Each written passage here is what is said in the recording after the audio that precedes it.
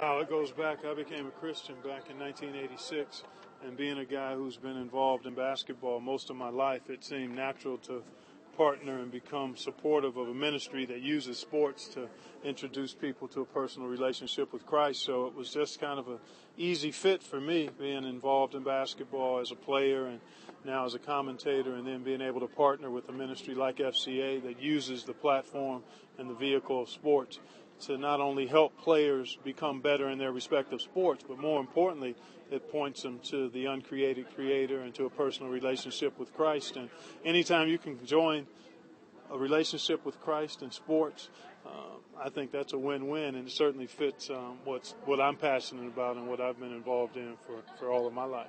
And what's the message that you want to get across to these young Christian athletes? Well, really, that you're always you're an ambassador for Christ no matter where you are and what you're doing. Sports is a tremendous platform, particularly in our culture, but even worldwide. But sports is so highly esteemed, and it always has been.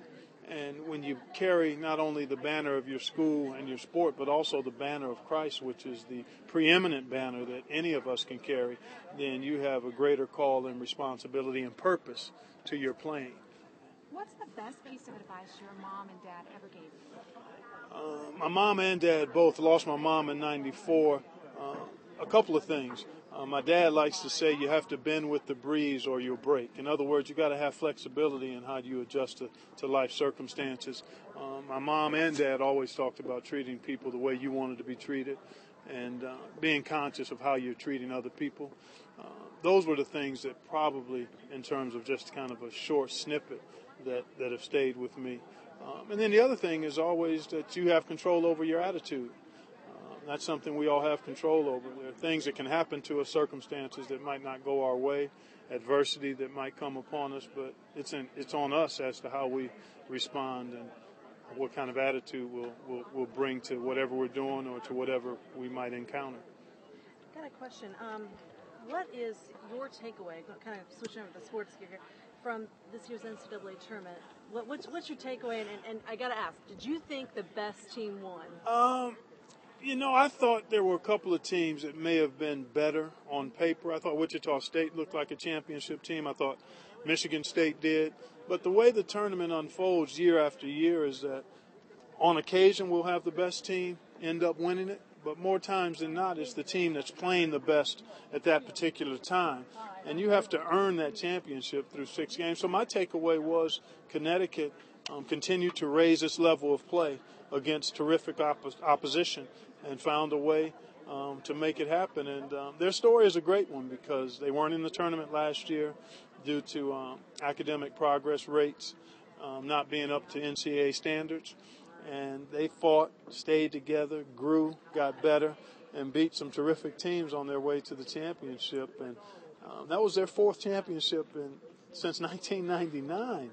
I mean, that is really, really high-level accomplishment for that basketball program. The women have been off the charts and got another championship and an undefeated season. I think that's their 9th NCAA championship and probably their 4th or 5th undefeated season, if I recall correctly. But for me, the tournament takeaway was that the team that was playing the best got it done. I know they totally busted my bracket. But anyway. I busted a lot of people's brackets. Yeah, sure. I know they didn't have the greatest season. I know a lot of IU fans have been upset with Tom Crean. But what's your opinion right now? What's going on? You know what? It goes in cycles when you talk about being successful. And when you think about where the IU program was prior to Tom Crean getting there and where they've been able to get to, I just think it's a matter of a blip on the radar and a bump in the road. But when you lose talented players, it's hard to restock and reload. And it's difficult to win consistently with all young guys.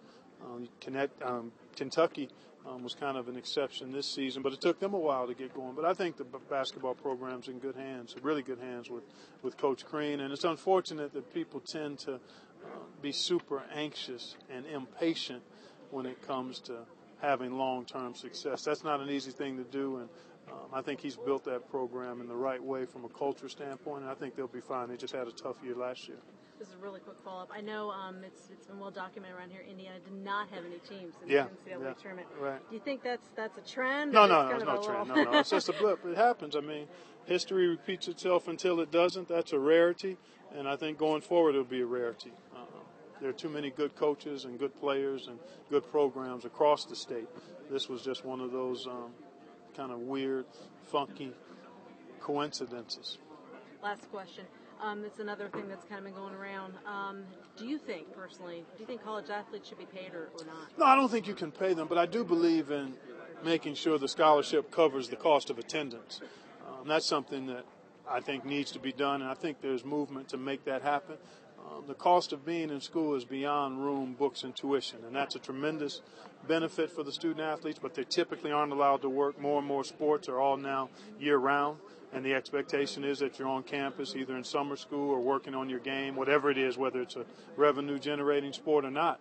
And so the demands placed on student athletes are significant for the education they get, and that scholarship should cover every single aspect of the cost of being a student athlete. And then the other piece is for those in the revenue-generating sports, they should have an opportunity in some form or fashion to participate in the revenue generated from their likenesses and images being sold as part of the university's marketing budget. So I think that's something that can be adjusted too. Whether you don't give it to them now, maybe you tie it to graduation or being on course to graduate, but the likenesses and images of players generate revenue for the university, and some of that revenue should go back to those kids. Anything else you want to add about tonight, about basketball? No, I'm good. It was a pleasure.